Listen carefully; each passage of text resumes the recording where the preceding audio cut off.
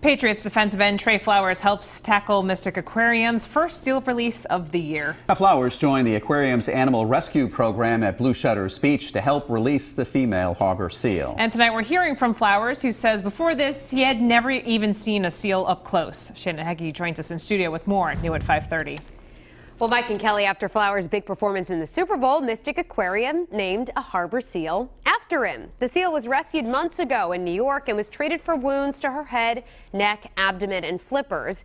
And today, Trey, the defensive end, opened the crate that would free Trey the seal so she could head back out to sea. After hesitating a bit to check out her surroundings, she was off through the sand, scooting her way down to the water.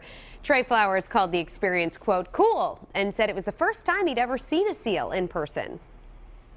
It was definitely the first time, I didn't know it looked, as, unique as that, the claws and the fins. It was different, I seen it in movies and on TV and things, but to see it up close was cool.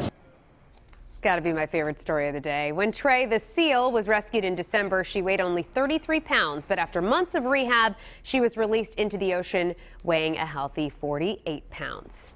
I'm Shannon Heggie, Eyewitness News.